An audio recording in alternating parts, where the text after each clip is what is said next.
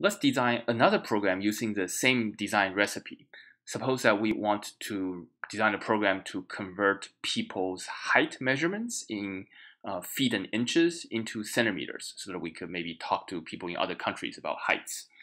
So the data that this program handles would be heights. So sounds like it might help if we first define what a height is, okay, in the data definition. So in step 1, we might write a height is, well, it's just another kind of number. Okay, so a height is a number. We define that. And now let's write the signature, purpose, and header for this function. In order to write the signature, we have to figure out the name of the function. Maybe a name will be feet and inches to centimeters. Okay, feet to cm. That's a name for this function. And the function is going to take, actually now it's going to take both feet and inches as inputs. So this function is going to take 2 inputs, and they're both heights, one in feet and one in inches.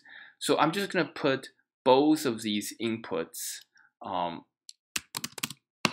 before the arrow.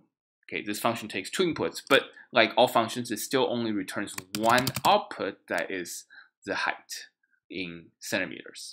Okay, so we're going to convert feet and inches to centimeters. Okay, so this is an example of a signature of a function that takes 2 inputs and returns 1 output. Okay, and now we also need to write the header for this function. So it has feet and inches, and it's going to return centimeters somehow. Okay, that's a height. Now let's write some examples. I'm going to write examples as check expects right away.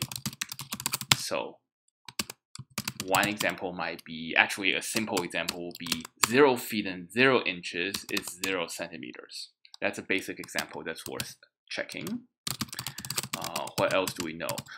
Let's kind of simplify the arithmetic by assuming that 1 inch is just 2.5 centimeters. I know it's actually 2.54 centimeters, but the numbers are going to be easier to deal with, and it doesn't really matter for our purpose anyway to use this approximation.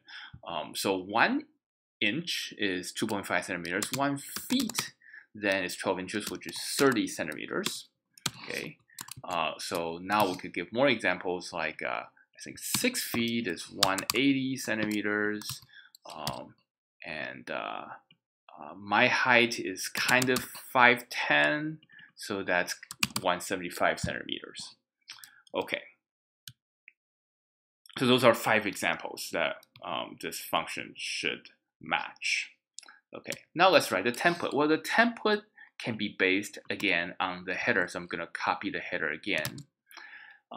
But this time, to fill in the template, again, we want to inventory how the inputs might be used. Okay, we expect to use both the feet input and the inches input.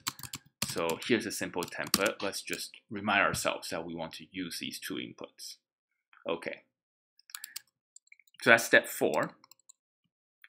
Now for step 5, the actual function definition, I'm going to start with a template, because the template is a starting point for the definition, and really start to ask a question, how do we fill in the template? How do we actually use these inputs, f and I? Well,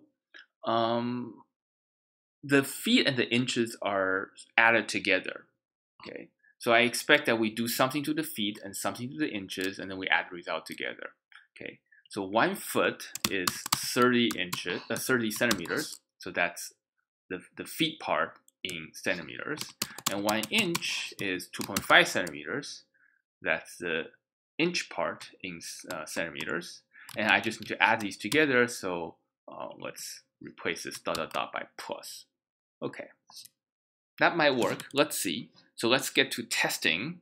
So before I run this program, again, in order to not confuse the computer about which of these 3 things that look like definitions to actually use, I'm going to comment out the first 2. I'm going to put a semicolon in front of the header and put a semicolon in front of the template so that the computer knows that it should actually run the definition.